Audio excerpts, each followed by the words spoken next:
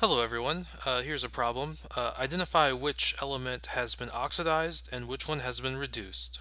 So we have Cr and Sn, so chromium and tin, and you have Cr plus and tin 4, and it goes to chromium 3 and tin 2. And so it asks you to identify which one has been oxidized and which one has been reduced. So let's review our terms.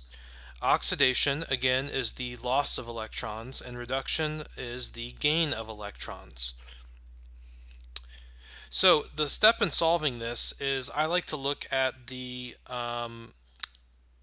charges of each one of these ions. So if you look at the charges, you'll notice that we have chromium on both sides, and the charges are quite different. So we have chromium plus and chromium 3 plus. So this should tell you something right away. This should tell you something is going on. There's a transfer of something that's changing the charge, and this is presumably electrons. Also, if you look at tin, we have tin 4 and tin 2, and again, this is changing.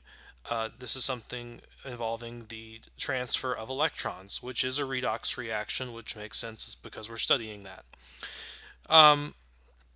So both of these involve the transfer of 2 electrons, and that should make sense because this is a balanced chemical equation, and so there's a transfer of 2 electrons, and all we have to do now is identify what is transferring the electrons and what is accepting the electrons, and then we can define what is oxidized and what is reduced. So if you look at the chromium, we see that the chromium starts off with a plus and it goes to 3 plus.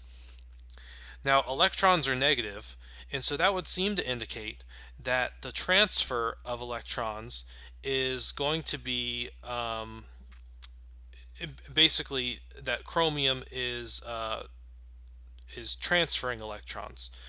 If you look at tin, we have 4 plus, and then we have tin 2 plus, and this would seem to indicate that tin is accepting electrons because it went from a 4 plus. Again, it's accepting negative charges.